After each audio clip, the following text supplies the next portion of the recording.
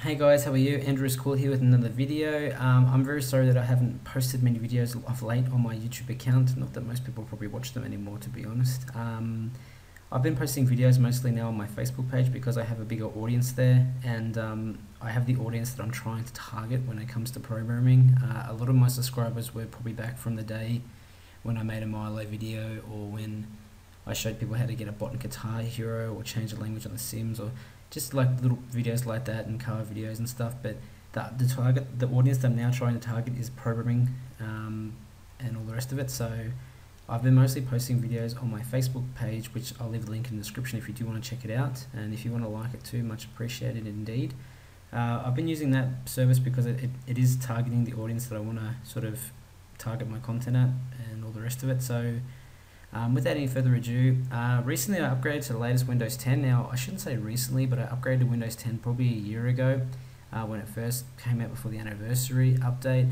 And look, Windows 10 was really fine, and it was nice indeed, but I just found that it was quite sluggish, and not to mention the computer always sounded like a race car wanting to take off at the green light as soon as I said go. So like the fan was always running really loudly and stuff like that. So I pulled the computer apart and I applied new thermal paste and dusted it out, and I thought that would help, but look, it honestly didn't do much at all, and I just found the computer really sluggish. So I ran hardware tests on it, and all the hardware was fine from all the tests that I ran. So what it came down to is I thought, okay, well, it must be a Windows 10 problem, perhaps a driver issue. So I went back to Windows 7 Professional, and straight away I noticed that the performance was really like a lot more quicker than Windows 10. Now, I know you can argue the fact, well, hey, Windows 7's super old, and you know, times have changed and the computers now require a bit more oomph to run the latest operating system, but I'm still running a Core i5 2.5 gigahertz processor with a turbo speed of 3.2, I think it is, or something like that. So I didn't really think that the hardware was too much of an issue for running Windows 10. I didn't understand that there was going to be some stress on the hardware after installing Windows 10, but I didn't believe that it would be that much for the computer always running at 100%. The fan speed, always running at 90% to 100%. I just thought, why? So after installing Windows 7, I installed the drivers from Toshiba's website, and I noticed straight away that the graphics driver in the Windows 7, it was called the 5650 Mobile. However, in Windows 10, it's just the 5000 series. So I thought, oh, well, maybe it was the graphics driver that Microsoft what Microsoft forces you to use, I guess, from the beginning. And I wouldn't say force, but it's just what they give you sort of by default. And hey, the graphics driver's installed, why worry about, using Toshiba's graphics driver that they recommend, or ATI's one. So I thought that maybe that was an issue. And so I was using Windows 7 for probably the past month, 2 months at tops, I suppose. But then I'm a programmer, so I was using Visual Studio, and I've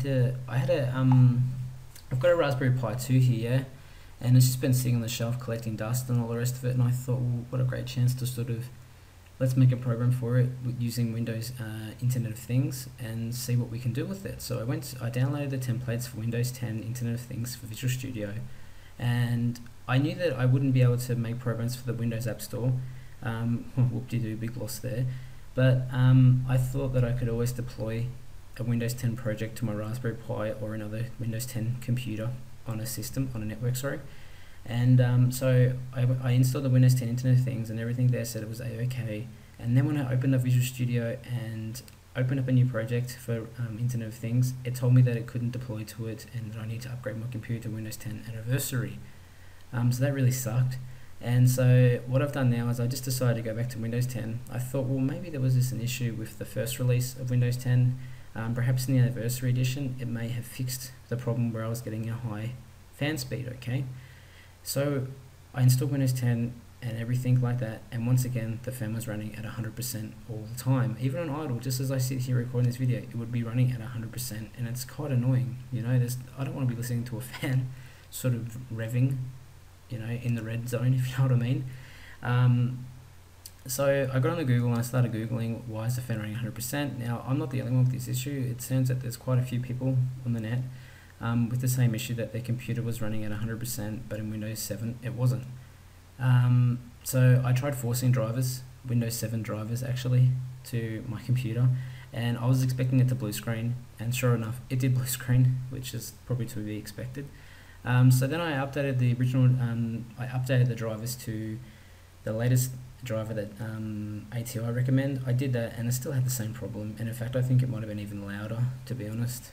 So I started digging more, and so what I did is I went here to the task manager and I went to performance. I had a look here and I thought, well, everything here looks normal. However, at the time my disk 0 was at 100%.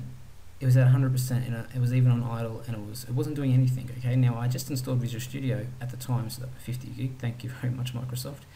And I thought, well, maybe Visual Studio is still doing something. I mean, to download 50 gig all in one go to install the Visual Studio software, I thought that maybe that was my issue.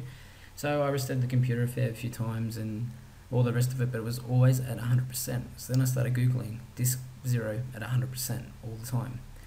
Now bear in mind that people were writing like fixes, ways to fix the 100% fan speed. They were saying, well, you know, put your computer in economical mode and that'll fix the problem. It's not really a fix, you know, it's just dimming the screen, and I take the computer outside quite a lot, so for me to have the screen like dimmed, it's kind of like looking at your telephone screen when you're in the sun. You know, it's difficult, you strain your eyes and you just look like an idiot.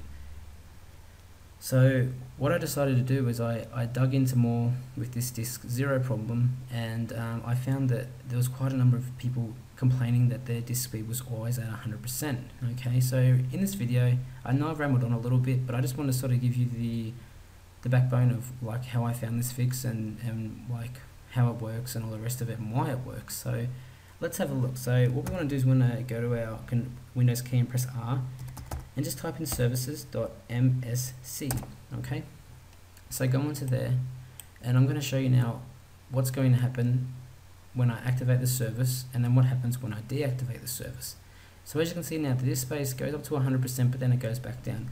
This would always be at 100%, and it would also affect the computer's like speed and stuff, I guess, when writing and reading from the disk. So let's scroll down here, and we're going to find a service, and it's called Superfetch. Okay, and I've disabled it, so I'm just going to right click and go to properties here, and the description it gives you: maintains and improves system performance over time. Yeah, I don't have time, you know, I just want to get my work done now. I'm sure it maybe does do something, but in my particular case and many others, it was definitely not improving the system's performance. So first of all, let me just set it to what it's automatically at when you first get your Windows 10 installed. So I'm going to click here the system startup type automatically. Okay, and now I'm going to press start. So now we're starting the service. Okay, so the service has been started. Now let's take a look over here at the disk performance, and we can already see there that it's starting now to build, and it's going up to 100%. Okay, look at that, it's now going up to 100%. Okay, now the fan hasn't kicked in yet, but I'm sure in time I'll run the Toshiba fan speed. Yes, I know this looks it looks very basic, but it gets results, and that's what we're after. So right now we're at 61% and the CPU is at 45%. Okay, now I also, before doing this, I pulled the computer apart, I applied the thermal paste and I dusted it out, but it was still the same issue. Okay, so right here at 100%, I'm sure now if I was to reset the computer and turn it back on, the disk speed here would still be at 100% and the fan would probably be at 90. Now it was at 90 for like a couple of days, because I just figured that maybe it was, oh sorry, not a couple of days, for like a couple of hours. I figured that maybe it would just sort itself out, but unfortunately it didn't. Now let's disable this service. So I'm going to press here, I'm going to first of all, I'm going to go to startup type, I'm going to go to disable, and now I'm going to press stop. Okay, now let's take a look at the disk.